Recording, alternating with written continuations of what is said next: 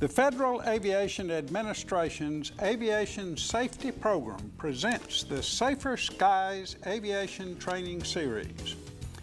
The Safer Skies agenda originated in 1998 when the administrator and her team identified the most critical and most common causes for aviation accidents: aeronautical decision-making, weather, loss of control, controlled flight into terrain, survivability, and runway incursions. Together, these six make up the majority of all general aviation accidents. We encourage all airmen to view all six presentations. The FAA's primary goal is reducing fatal accidents, and that's a responsibility we all share. Let's take the time to focus our attention on these six critical subjects. Hello, my name is Chuck Yeager. Now that's actually not true, but about half my lies aren't true. I'm really Ralph Hood, and I'm an aviation humorist. But today I'm here to talk seriously about aviation safety and the FAA's initiative called Safer Skies. Today we're going to discuss loss of control.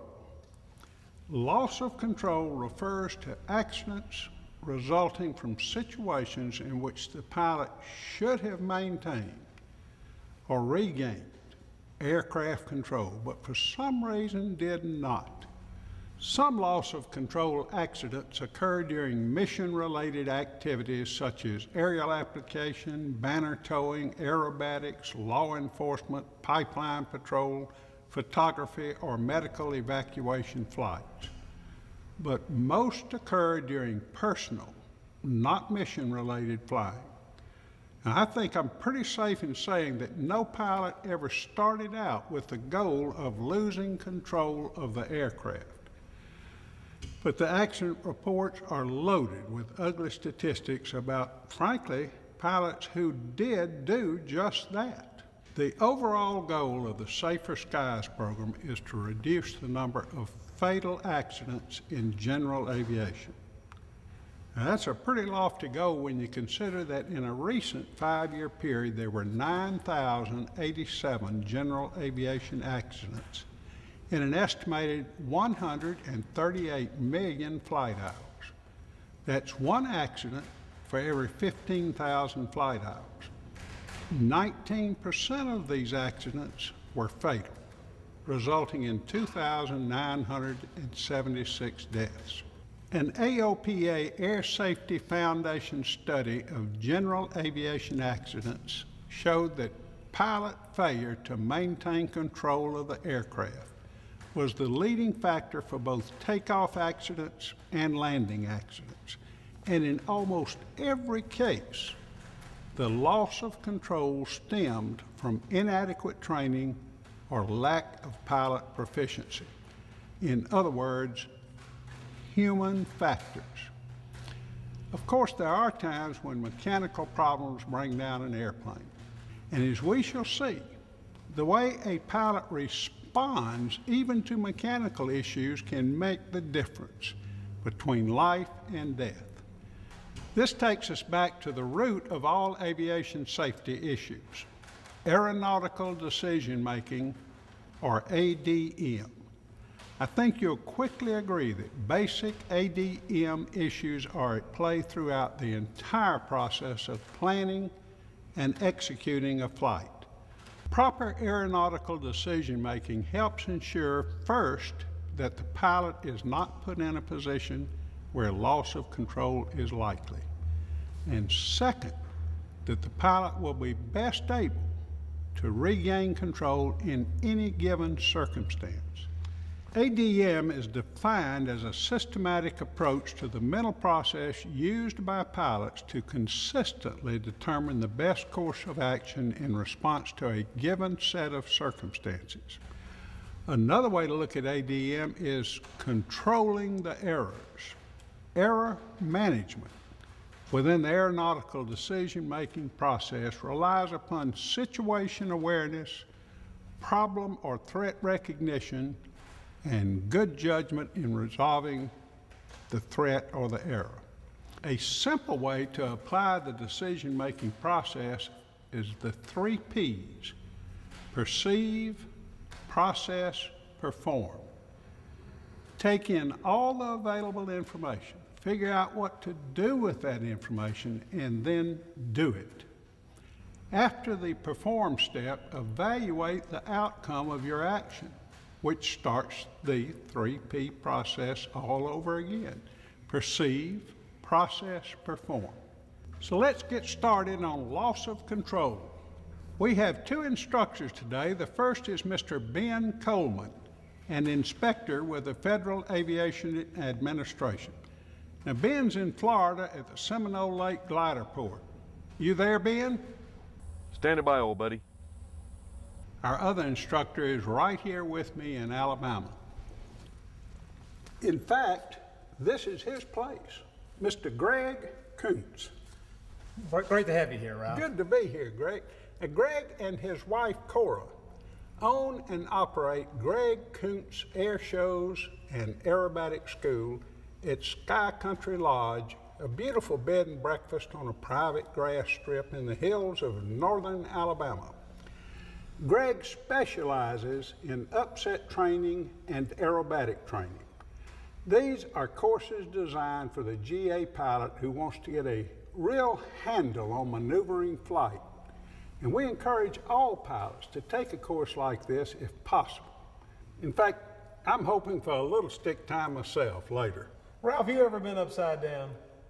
It's been a long time and a few pounds. Well, we'll get you up later. Right now, let's get a little background from Ben. Thanks for the setup, guys.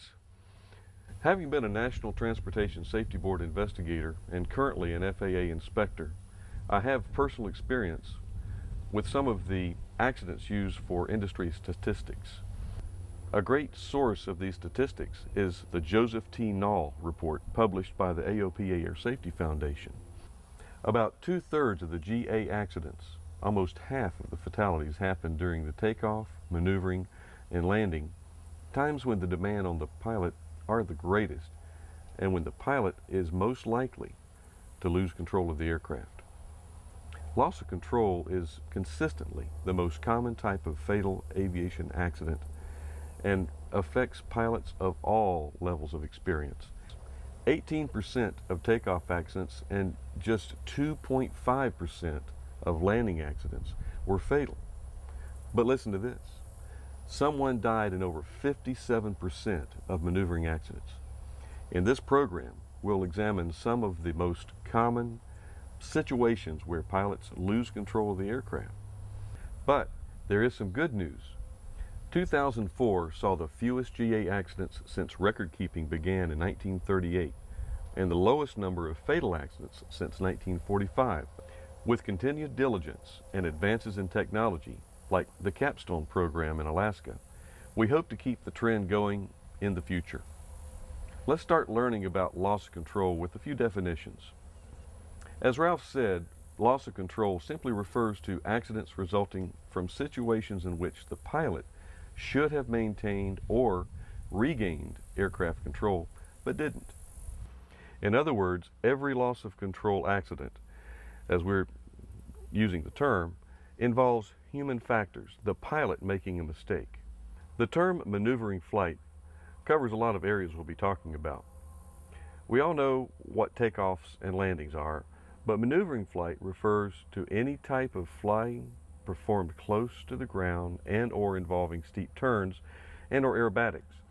It also includes most of the time you spend as a student pilot with your instructor, but simply flying in the traffic pattern is maneuvering flight as well. We must keep this in mind when we're considering the 16% of all fatal accidents occur during maneuvering flight, and that most of these occurred during personal, not mission-related flights. There's a pretty good and recent DVD produced by AOPA's Air Safety Foundation titled Maneuvering Flight, Hazardous to Your Health? That video is high on my list of recommendations. Details for how to order are at the end of this program. There are 2 solutions that will eliminate almost 100% of the loss control accidents: good ADM and good airmanship. Airmanship may be defined as physical handling of the aircraft and the ability to put the machine just where you want it, when you want it to be there. While the Safer Skies series is not intended to teach pilots the technical skills of flying, we want in this program to offer some practical tips that will help you avoid the most common loss of control accidents. To do this, we'll have some help from a very special commercial flight instructor, Mr. Greg Kuntz. Check this guy out.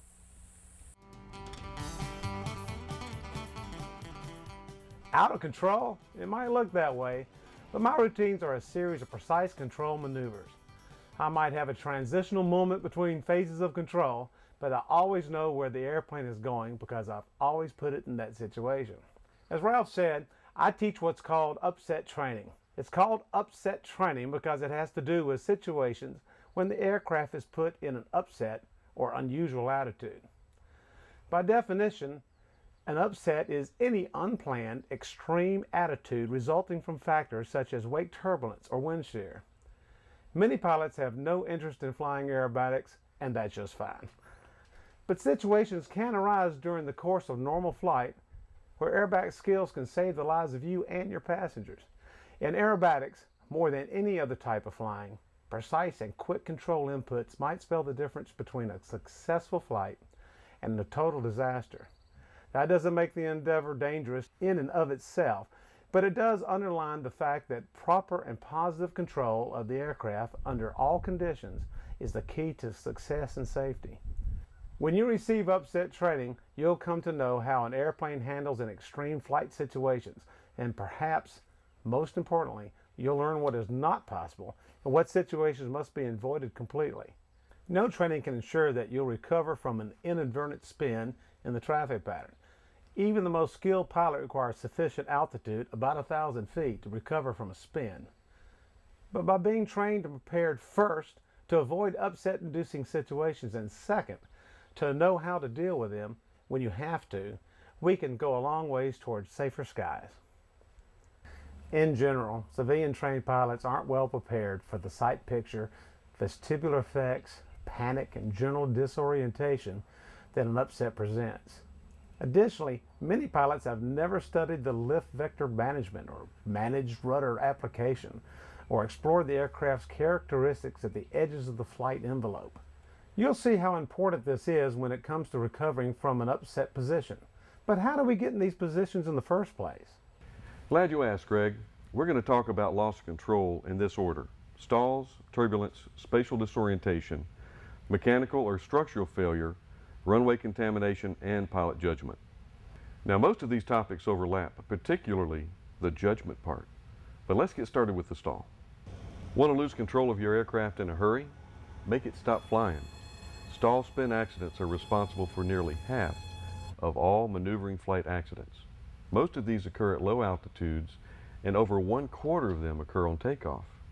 Stall spin accidents tend to be more deadly than other types of GA accidents, accounting for about 10% of all accidents, but 13.7% of fatal accidents. The higher likelihood of fatalities in stall spin accidents is due largely to crash dynamics. If an aircraft strikes the ground in a normal landing attitude and can dissipate the crash energy over even as little as 100 feet, the chances of fatality, assuming no fire, decrease significantly. However, if the impact occurs nose down at a high rate of descent, which is typical of a stall spin scenarios, the G-forces are much higher and we just can't survive the rapid deceleration. A stall is a loss of lift and increase in drag that occurs when an aircraft is flown at an angle of attack greater than the angle for maximum lift. Angle of attack is the angle at which the wing meets the relative wind. In level flight, the angle of relative wind is determined primarily by the aircraft's airspeed. If the speed is too slow, the angle of attack required for level flight will be so large that the air can no longer follow the upper curvature of the wing. The result of this separation of airflow from the wing, loss of lift, a large increase in drag, and eventually a stall if the angle of attack is not reduced. The stall is a result of excessive angle of attack, not airspeed.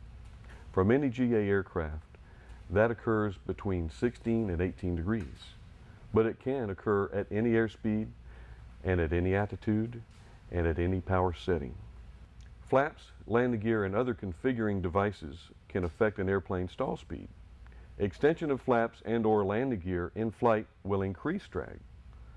Flap extension will generally increase the lifting ability of the wings, thus reducing the airplane's stall speed. Speed brakes or air brakes will decrease the amount of available lift, increasing the aircraft's stall speed. The speed at which critical angle of relative wind is exceeded is the stall speed. Stall speeds are listed in the Airplane Flight Manual, AFM, or the Pilot Operating Handbook, POH, and relate to certain aircraft configurations. Airspeed values specified in the AFM or POH may vary under different circumstances. Factors such as weight, center of gravity, altitude, temperature, turbulence, and the presence of snow, ice, or frost on the wings will affect an aircraft's stall speed. One indication of a stall is a mushy feeling in the flight controls and less control effect as the aircraft's speed is reduced. This reduction in control effectiveness is attributed in part to reduced airflow over the flight control surfaces. In fixed-pitch propeller airplanes, a loss of RPM may be evident when approaching a stall in power-on conditions. For both airplanes and gliders, a reduction in the sound of the air flowing along the fuselage is usually evident. Anytime you have a yoke or the stick near its aft limit, watch out for the stall. Just before the stall occurs, buffeting, uncontrollable pitching, or vibrations may begin. Many aircraft are equipped with an aural stall warning device. Finally, kinesthesia, the sensing of changes in direction or speed of motion, when properly learned and developed, will warn the pilot of a decrease in speed or the beginning of a mushing of the aircraft. We like to call this seat-of-the-pants flying. These indications serve as a warning to the pilot to increase airspeed by some combination of adding power, lowering the nose, and retracting air brakes. The real important thing is the preventative medicine, not stalling in the first place, and if you do, keeping the airplane coordinated, because an airplane coordinated with the ball centered is not going to spin. So a good exercise for you and your instructor to work on is a slight power on stall, bring the nose up, and when you stall the airplane, keep the airplane stalled, and you can probably notice it's pitching downward, and use your rudders and a little aileron help to keep the airplane under control. Again, the airplane's not going to spin if you keep the ball centered. So you raise the nose up high, keep it in its stall for a little while. This is called a falling leaf. It's great coordinating practice to realize that the airplane can be controlled even during an inadvertent stall. When practicing stalls, you should be at an altitude that allows recovery, above 1,500 feet above the ground level for single-engine airplanes and 3,000 feet above ground level for multis. Go-arounds are responsible for a good number of stall spin accidents. A causal factor in such accidents has been the pilot's failure to maintain positive control due to a nose-high trim setting or premature flap retraction. Properly configuring the airplane for the go-around and quick but methodical actions in cleaning up the airplane make go-arounds a non-event. Your short final checklist at 300 feet should anticipate the go-around. The altitude required for recovery from stalls is minimal compared to that required for recovery from spins. Pilot operating handbooks for various typical GA aircraft estimate average altitude loss during stalls, assuming proper recovery technique, has been 100 to 350 feet. But as Greg mentioned earlier, recovery from a spin is a far different matter and takes much more altitude even with highly skilled pilots. In fact, there has been quite a bit of discussion regarding the value of spin training. It's currently not normally taught or required except for CFIs. The consensus is that learning to avoid a spin is the most effective spin training there is. Intentional stalls, like we learned to recognize in primary training, are one thing, but inadvertent stalls are the gotchas. Remember from earlier that the stall is actually a result of the relationship of the angle between the relative wind and the wing chord. It's airspeed control in most situations that gets us to the edge. Remember, as you slow, you need to pitch up to maintain altitude. A common and very deadly airspeed control situation shows up in the pattern. You're already low and slowing, and you throw a too steep turn to final because you overshot, while you're slowing down even more because you're too high. It was a bad judgment that got you there, but it's aerodynamics and piloting skills, or lack thereof, that will take you out. An accelerated stall happens when the aircraft is in an excessive bank with strong back stick forces to hold altitude. We all trained to recognize this phenomenon, and it may come into play while aggressively turning about a point. Can you say buzzing? The airspeeds can be high. For example, stall speed on Greg's decathlon clean is 53 knots, but at 45-degree bank, that goes up to 63 knots. At a 60-degree bank, it's 75 knots. Remember, a stall can occur at any airspeed, in any altitude, and at any power setting. Weight and balance issues have turned many beautiful airplanes into beer cans and mobile homes. Particularly dangerous in flight is an aft center of gravity, or CG, in most any airplane, but certain aircraft have less margin for error than others. If the CG is too close to the center of lift, the nose can't drop in a stall, meaning there's generally no recovery. A too far forward CG in some planes can make touching down on the mains before the nose wheel difficult. We're not going to address the physics of how loading out of the envelope affects the aerodynamics, but we cannot emphasize enough that it's critically important to stay within your CG limits per your aircraft's flight manual. Since a high percentage of stall spin accidents happen in the landing phase of flight, one very effective accident prevention measure is to fly a good approach. If airspeeds and your turn rates are properly managed during the approach, you've just eliminated most of the stall spin opportunities. But don't stop flying on short final. You might have just completed the finest, smoothest, safest flight of your career and then stall too soon on flare for landing. In some airplanes, under some conditions, good airmanship might salvage the situation or at least keep the damage to a minimum. But the real answer is to fly the airplane until the keys are safely in your pocket. Another stall inducer is airframe icing. Ice in flight is never good news.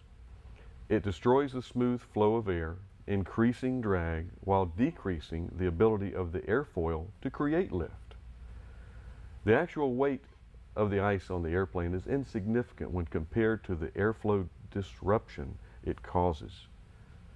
As power is added to compensate for the additional drag, and the nose is lifted to maintain altitude, the angle of attack is increased, allowing the underside of the wings and fuselage to accumulate additional ice.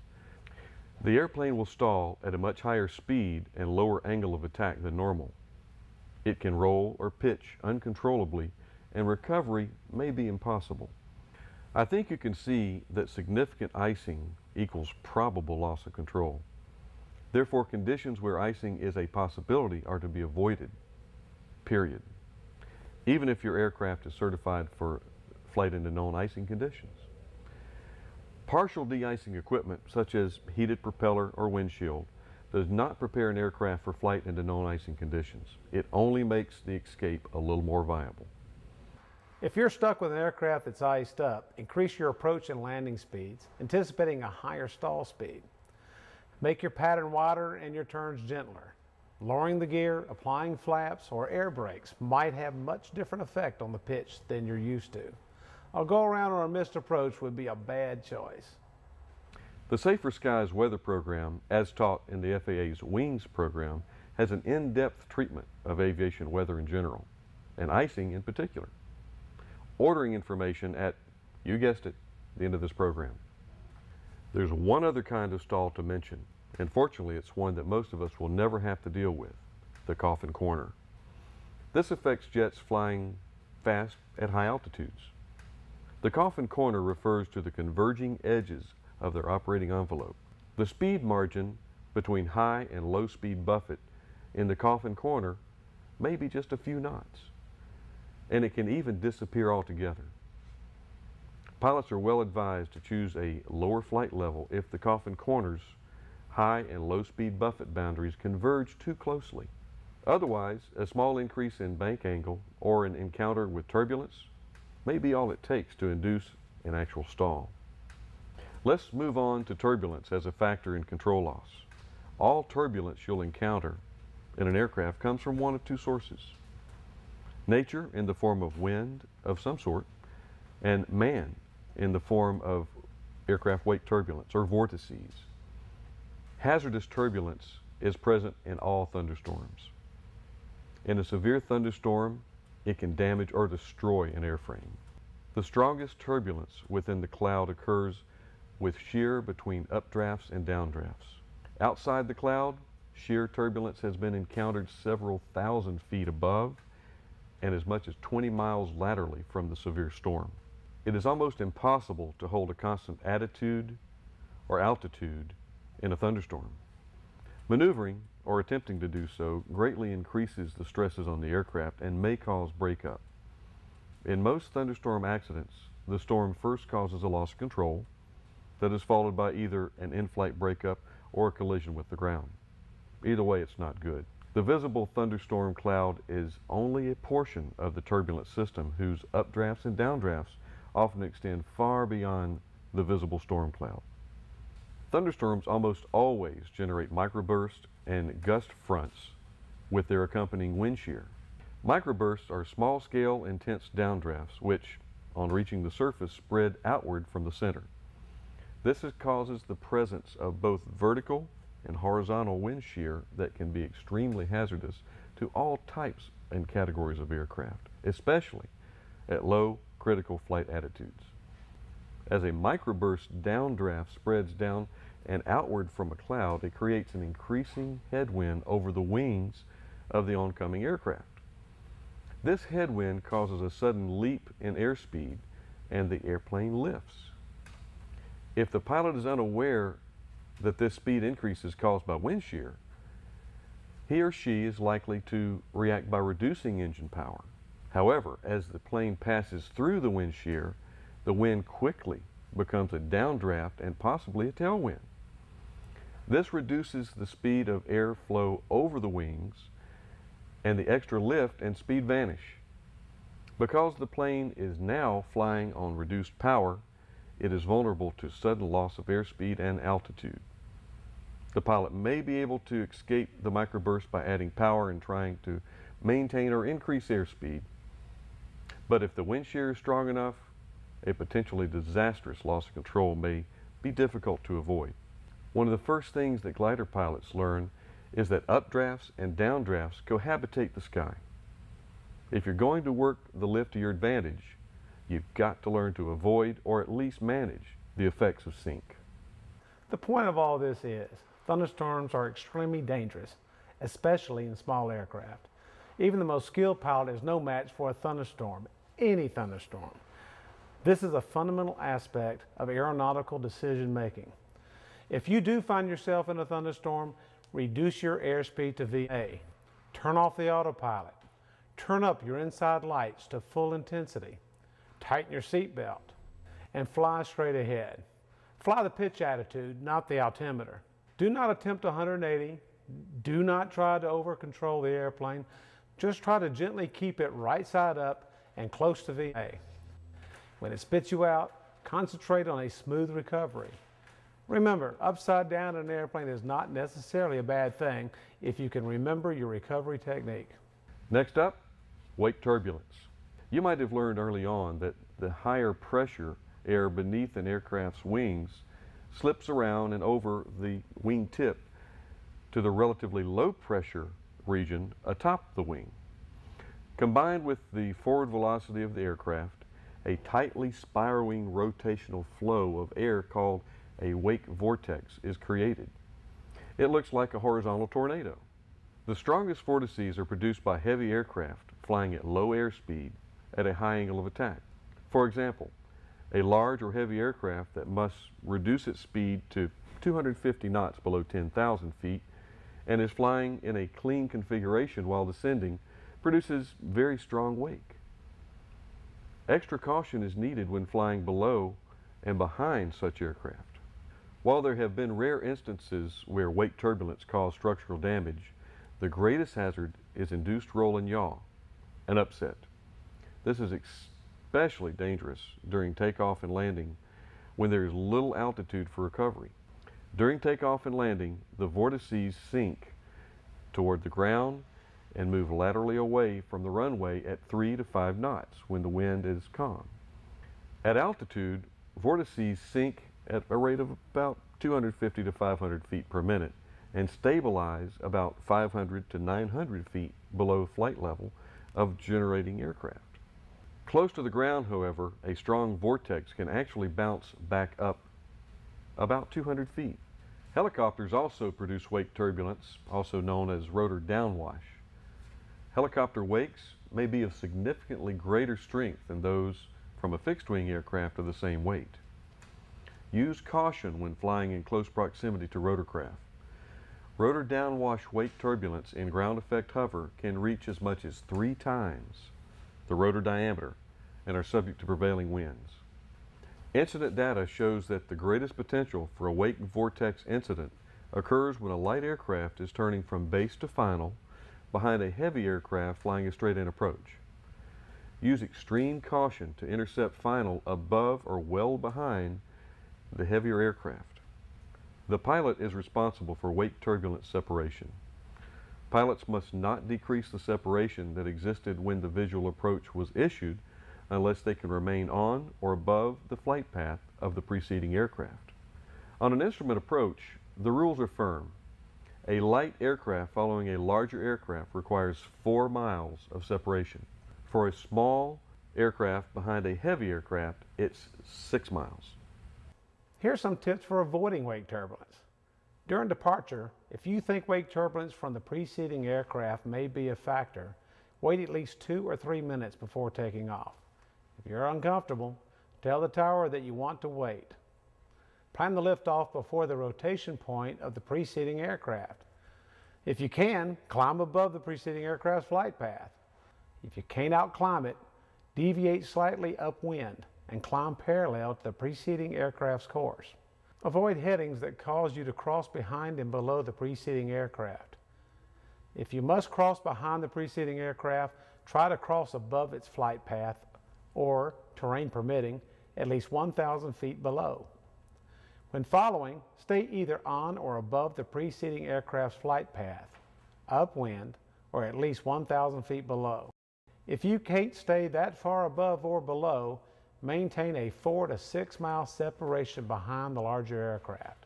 On approach, maintain a position on or above the preceding aircraft's flight path with adequate lateral separation.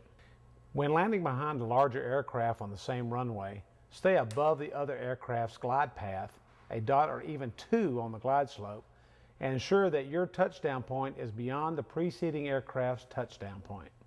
Otherwise, you should stay between 4 and 6 miles behind the larger aircraft, depending on how much bigger he is than you. When you're landing behind a departing larger aircraft on the same runway, note the larger aircraft's rotation point and land well before it. Remember that crosswinds may affect the position of the vortices. When landing behind a larger aircraft on a parallel runway, consider the potential for its wake vortex to drift onto your runway. Adjust takeoff and landing points accordingly. Let's move on to spatial disorientation. We tend to think of spatial disorientation as something that happens to low-time VFR pilots who stray into IMC and spiral in. Yet spatial disorientation can overtake experienced high-time pilots as well and can lead to complete loss of control if not remedied immediately. 91% of spatial disorientation accidents are fatal. Spatial disorientation is mistaken perception or illusion of one's position and motion relative to the Earth. 90% of the information we use to orient ourselves comes from our eyes, and that information overrides the other senses. The vestibular system in the inner ear provides the brain with all the information it needs to maintain balance on the ground. As the body moves, the motion of fluid in the ear canals provides the brain with roll, pitch, and yaw information. But the vestibular system has its limitations, such as when a turn commences in the air, the inertia of the fluid moves in the opposite direction relative to the sensory hairs, and we correctly interpret the turn and its direction. But if the turn continues, the fluid catches up, creating the sensation that the turn has ceased. Therefore, a prolonged constant rate turn results in the false sensation of not turning at all. Additionally, any bank rate of less than 2 degrees per second is insufficient to stimulate the fluid in the canals and will not be felt. Considering that a standard rate turn is 3 degrees per second, you might understand how, without visual reference, it's possible to enter a bank that becomes progressively steeper while feeling that the aircraft is flying straight and level.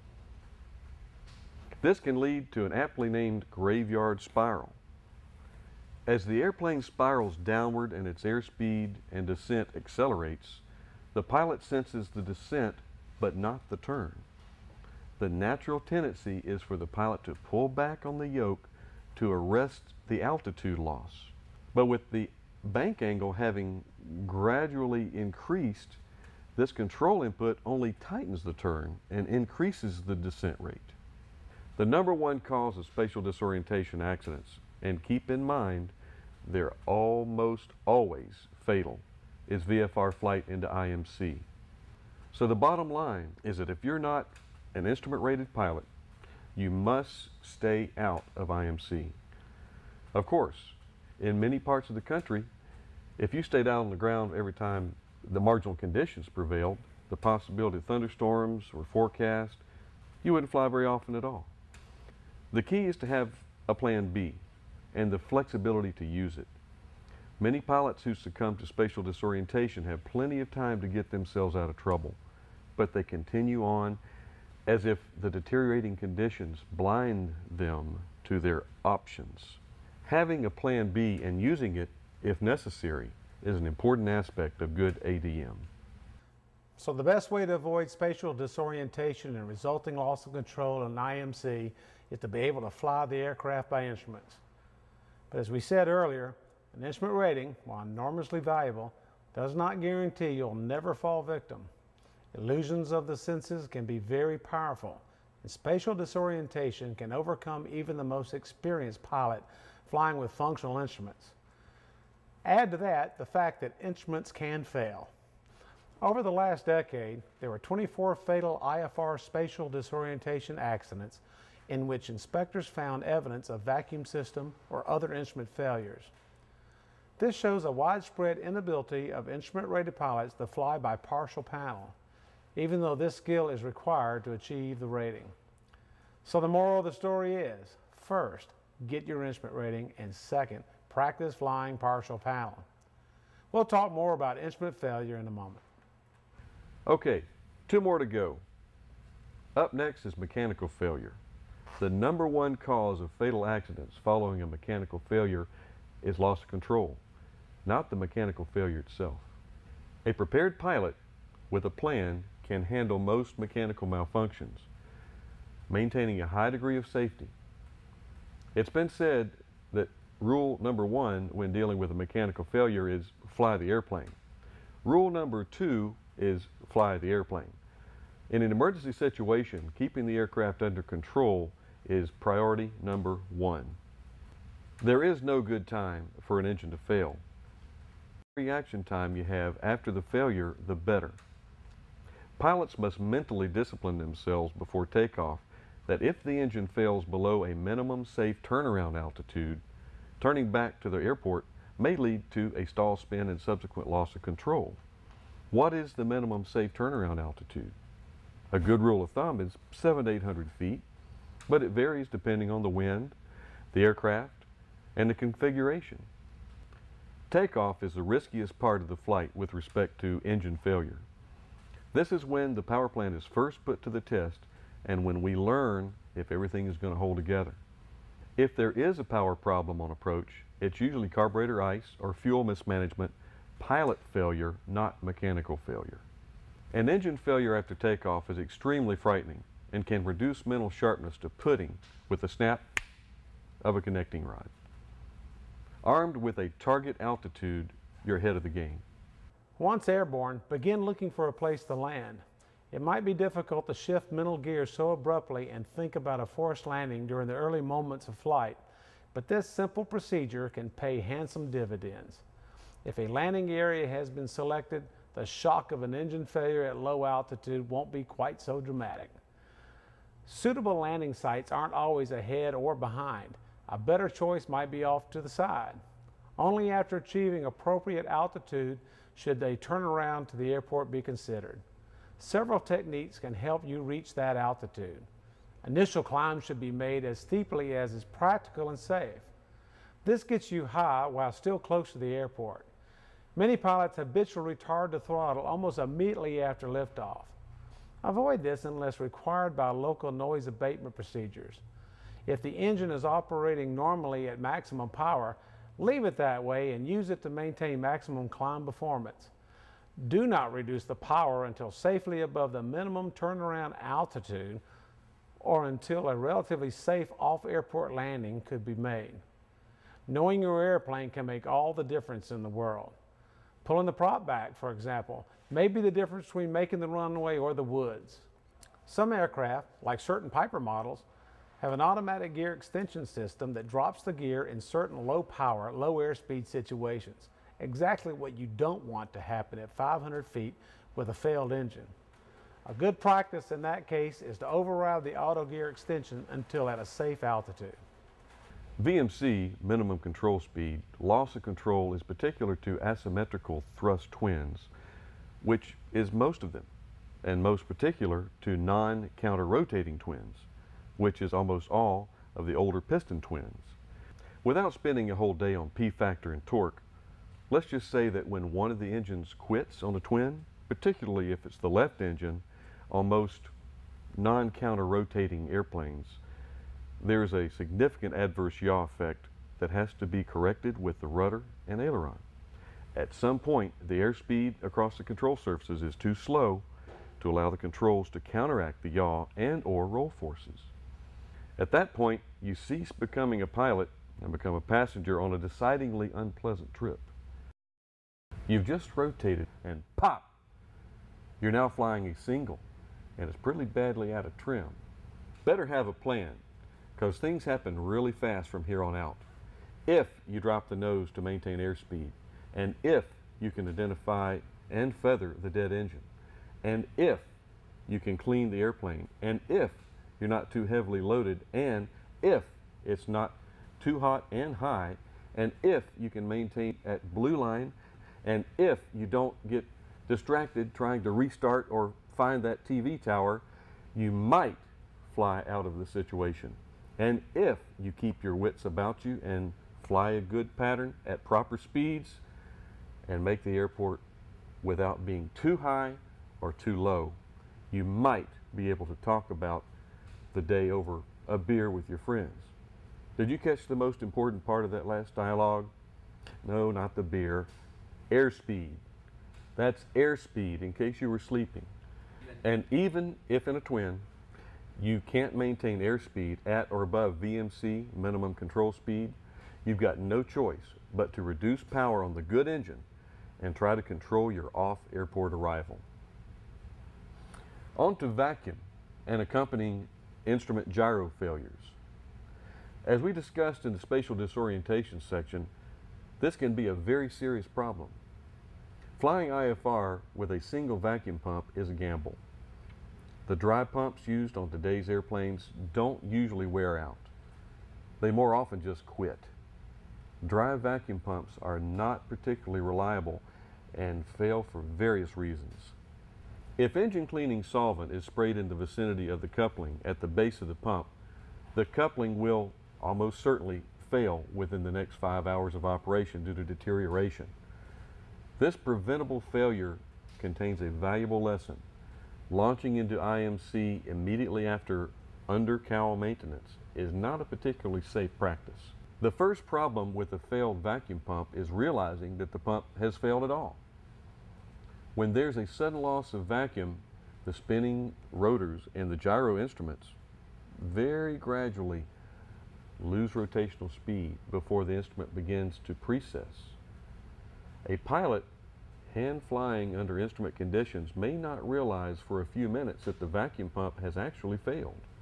When it dawns on the pilot that the indications from the directional gyro and artificial horizon instruments can no longer be trusted, the pilot, without backup instruments installed in his airplane, has to immediately switch to partial panel flying and recover from what may become an unusual attitude. The possibility of loss of control during this transition is high. The best way to prevent this is to have a standby vacuum system or a standby electrical artificial horizon.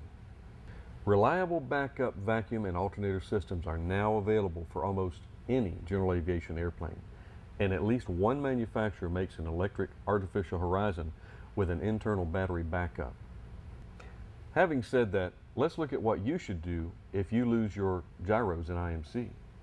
As we said before, your best choice is to fly partial panel until you can reach visual conditions or are safely on the ground. But just because we practice partial panel operations doesn't mean that the loss of gyros is something we should be able to handle in the normal course of a flight without having to make some significant changes in how we operate. Keep in mind that an actual partial panel situation is an extremely critical condition that has led to the deaths of many experienced pilots and their passengers. One problem you might run into in the event of an instrument failure is the challenge of ignoring your failed instrument. It can be very disorienting to look at a false artificial horizon. As soon as you can confirm the loss of one or more instruments, you should immediately cover them up. Many pilots keep post-it notes in their bags just for this very purpose, or you can buy a suction cup rubber covers either from a pilot supply sources or even a grocery store. The next thing to do is to declare an emergency. It is important to realize that controllers do not necessarily understand the significance of "I lost a gyro" or "I'm on partial panel." You will need the controller's help, and declaring an emergency is the best way to get it. Finally, here's a tip that might help. Put your hands in your lap. Small inputs on the rudder pedals while monitoring the turn and bank or turn coordinator will keep the wings level. Level wings eliminate the possibility of a graveyard spiral. This trick prevents abrupt and aggressive pitch changes, which are a primary cause of airframe structural failure and practically eliminates the possibility of a stall. This technique, combined with trimming for a gradual descent, is also a lifesaver for non-instrument rated pilots who find themselves trapped above a cloud layer. Let's talk about the landing phase, which is where over 30% of the loss of control accidents happen. First and most common is the crosswind. Every certified aircraft has a demonstrated crosswind component that's published in the flight manual. This doesn't mean that's all the crosswind it might handle, or that anything at or under that component will be okay. Most of that has to do with pilot's ability, and some of it has to do with the surface conditions. The crosswind component is the level of direct crosswind that the professional test pilot could or would handle for certification. If you feel your abilities are at the test pilot standards, okay.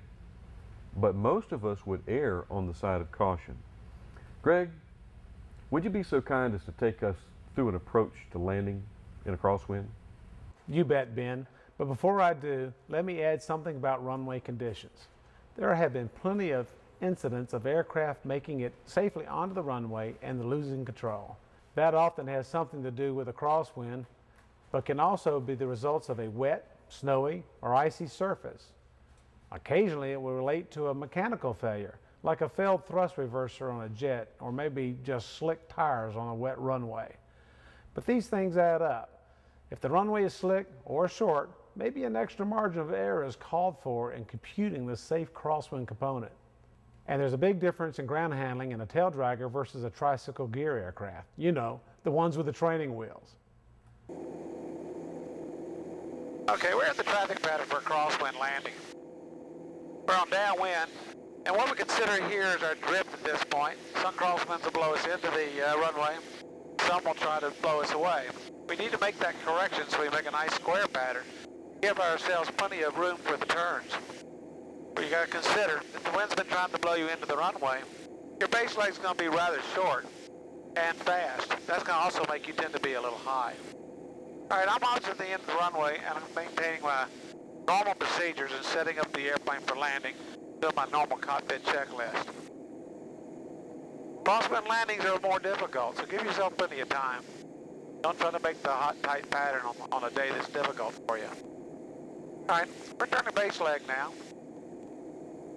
And today we've got a headwind on base leg, so we know we're going to probably have to carry a little extra power.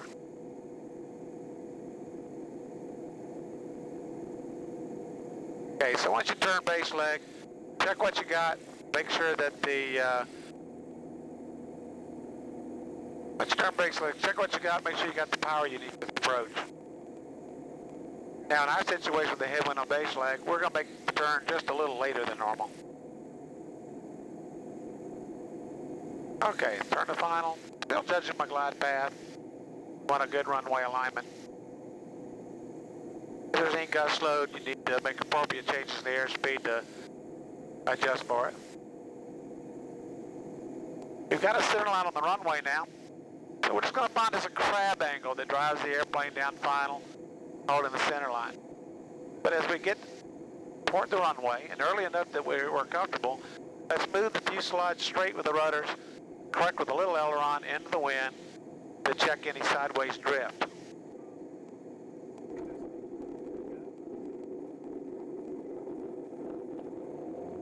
Finally, let's talk about altitude control and buzzing. In a sense, we've saved the worst for last because while the other causes of control loss involve some external factor, this one's all on the pilot's judgment. When you choose to fly low, you're taking unnecessary and unwise risks, period. Now I know it might be exciting, and yes, an airplane flies just as well at 20 feet as it does at 10,000 feet. But it doesn't take a genius to realize two problems with flying low. First, you can run into stuff like power lines and trees. Second, you have no room to recover should you experience a stall such as would be caused by a quick pull-up to avoid one of those aforementioned power lines or trees. There's no room for good aeronautical decision-making when you're flying close to the ground because you have very few options. The hazards of low flying can easily cause loss of control and give you no time to regain it. When a pilot attempts to buzz an object on the ground, he or she is descending nose down and then, hopefully, pulls out of the dive in time to recover. If the angle of attack is too steep during that pull-out, the wing can stall violently. It won't be the garden variety stall with minor altitude loss that you experienced in training. At low altitude, chalk one up for the Grim Reaper. Another reason that buzzing is a bad idea is target fixation. The pilot becomes so focused on the target that he or she waits too long to pull out of the maneuver and crashes into terrain. Finally, keep in mind that when you fly, you are the face of general aviation to the public. Flying low or buzzing can incite concern, anger, or panic, so just use good judgment. Let's move on to some upset recovery techniques. Take it away, Greg. Thanks, Ben.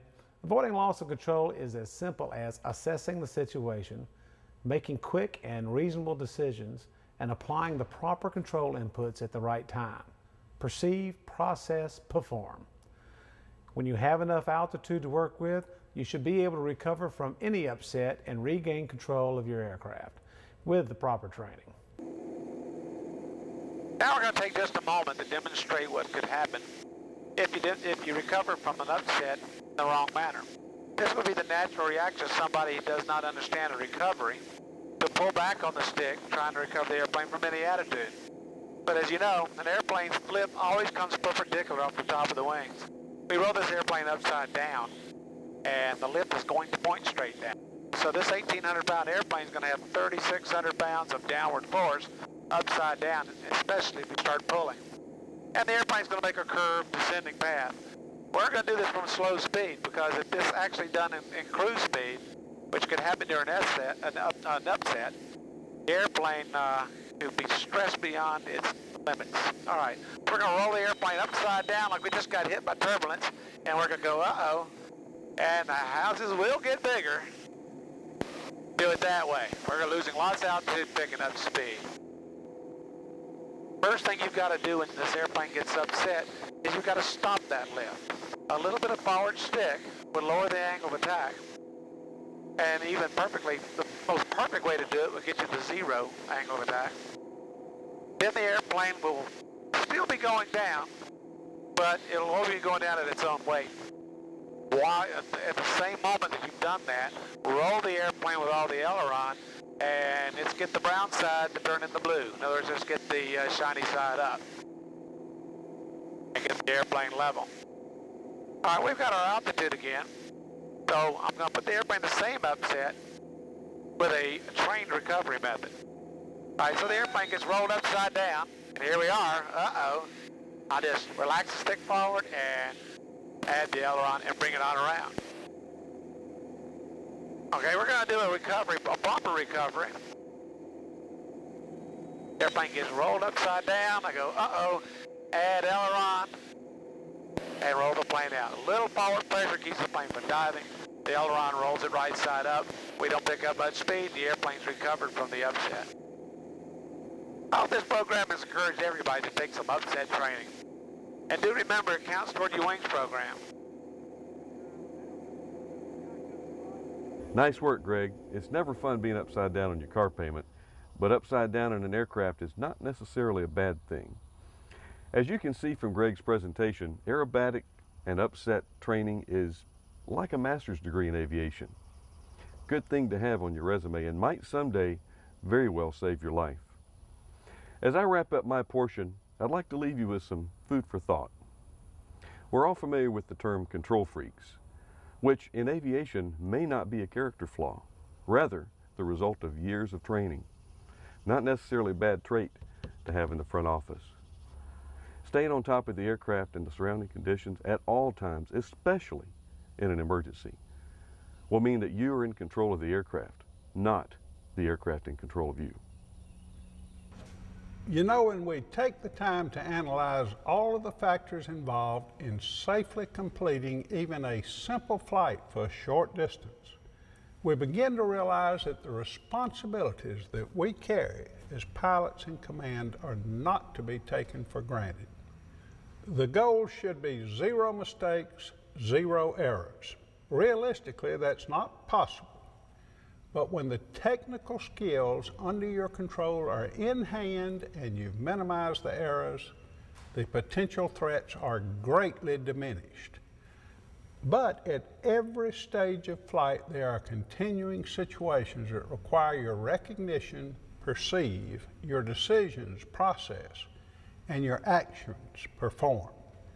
The 3 P's, perceive, process, and perform, should be constant and automatic whenever you operate in any flight crew capacity, in the air or on the ground. Now, recognizing the steps you can take to avoid a situation that might cause loss of control, and knowing how to respond if you do have loss of control, are just 2 more steps in our constant quest for safer skies.